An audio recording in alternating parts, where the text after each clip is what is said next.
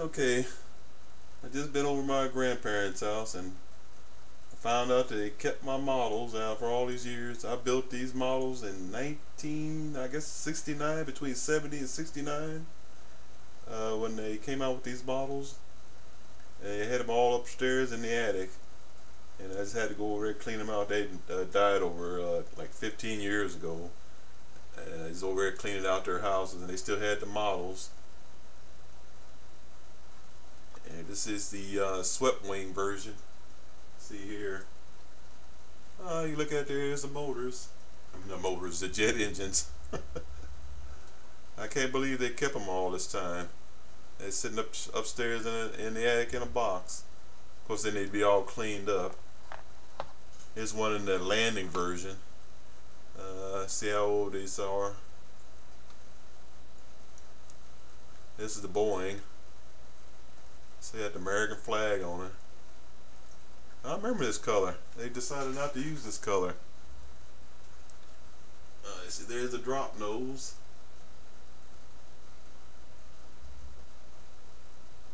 See how bad a decal I was way back in around 69 and 70s. I believe I painted this.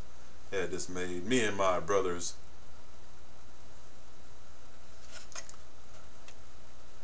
I might get rid of them. Whoever might like to have them, I probably sell them. I probably put them on eBay and sell them if anybody wanted them. I don't know if they ever make this model anymore. I've found as much parts as I possibly can.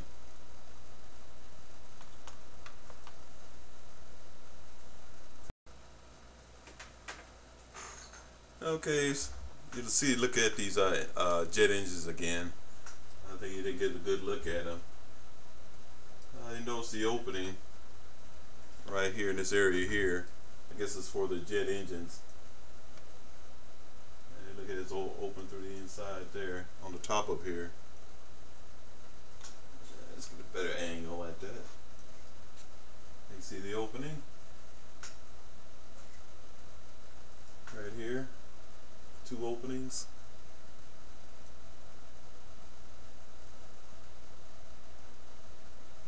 There's the American flag right there. This thing had United Airlines that were used is right there here. Right there here. United Airlines was on the sides of here. I guess they were the first one was gonna get the American version of the SST.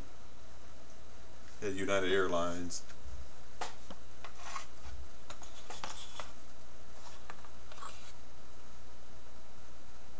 USA Supersonic. What it says right here on this side. USA Supersonic on this one.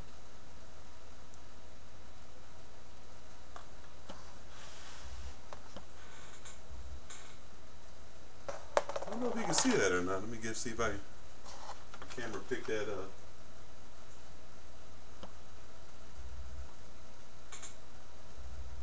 We can read that. Let's get out of focus. See if you can read that. USA Supersonic. The SST.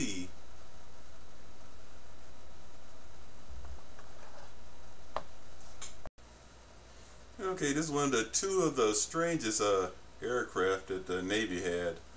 This is the only aircraft they had. This is one of the last Navy or even in the Air Force inventory with a gun, a tail gun. That was on the back end of it. Now this is one of 60. I guess it's another model built in the 60. I built it. Me and my brothers built during the 60s, or the early part of the 70s, late part of the 60s, early part of the 70s. You see right there is the tail gun. I think they call these B-23s or B-22s. Both the Navy and the Air Force used them. The last thing they did with them is use them as a surveillance aircraft. I'd actually seen one of these things crash into the water from Navy films when they thought they were all out of service during the Gulf War, the first Gulf War. Now I didn't know that they actually put these things in operations. I thought this is a plain old experimental aircraft. And also paint this one. You can see how good of a paint job I did when I was in elementary school. See how much glue that was on top of this. I wish they'd make this model again. I don't know what for, because I don't know how many the Navy actually had of these. I believe they're F-3s. I forgot. This is the only Delta aircraft that the Navy ever had, jet engine aircraft, even with this type of canopy. Here's the two drop tanks. Here's some that had workable flaps. And it had an access hatch here, but I believe you can see the jet engine or the other guns or anything that was in the side of the aircraft. See the two missiles. Here the air missiles here, heat seekers, and this was the landing gears that go there. You see all the glue all over that. See how much, you see all that glue. You see how this is, you know, this is from an elementary school kid, but I think I'll be able to save this. But if anybody wanted it, or use it for a mock-up, or you can use some of these. This plastic is so hard back in this day. You actually probably can use this for vacuum forming your new model. This thing has raised rivets. Hear that? That's the raised rivets that's on there. That's what makes this such an interesting. Because they don't hardly, some of the newer ones, they don't like to put the raised rivets on the models here lately. That's a sort of a neat aircraft. I might do some work on it. I don't know if this is 1/48 scale or 72nd scale, but I more likely think this is a 48 scale, and this is the 72nd scale here.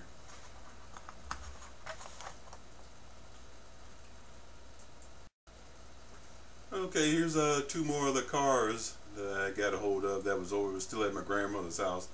This is the experimental Corvette. It actually, the whole back end opened, this whole part right here opened up. I don't know what year or what type of car this is. I had to look it up, but you probably be able to tell from the front end on this one here. You might be able to know what it is by looking at it. I believe it's an earlier muscle car. I'll probably add this one just to see how good I am. I might add this one to my Slayer vehicles. That's what I'm thinking I might do to it, make it part of the Slayer vehicles. You know, back during the 70s, early 70s and 60s, to be able to buy these cars, and you would put your frame together with screws. You wouldn't actually have to glue them together. You had screws here, screw here, screws there, to screw in your frame itself. The other things that you did, they don't do hardly anymore. Way I put these wheels on is a wire goes through here, and it actually had to use a hammer to knock the parts in, so these wheels actually could roll. And we would, you know, do usual during the time 4th of July comes around. We'll take them all out, put the bottle rockets in, and launch them down the streets during the 4th. That's what we did with our model cars. They even tried some with our jets and see if they would go into the air like rockets. But this is an interesting car here. I don't know what I would do with it. It looks like more like a spaceship. But I know this is one of the experimental Corvettes. It would actually open up from the back end here, like that. That's the way it would open. Oops. Let me do that again. I got lost focus there for a few seconds. But this part right here would raise. Let's see if we get a closer look of that.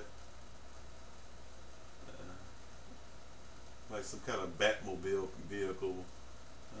I wish that Green Hornet had a car like this. This is the back end here.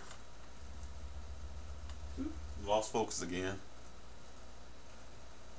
What they had on the bottom of this is the exhaust here on this side. I lost the other piece, but I might scavenge around. Might be able to figure out a way to rebuild these cars.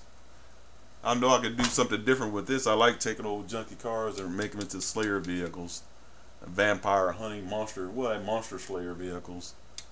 Cars like this here. It's kind of a neat. Let's get back to focus.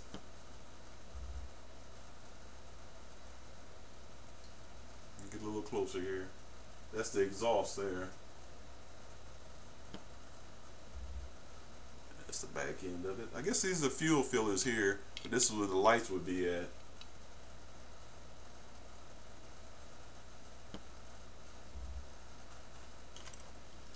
So it'll be an interesting vehicle. I can't remember us building these cars, but they're kind of neat.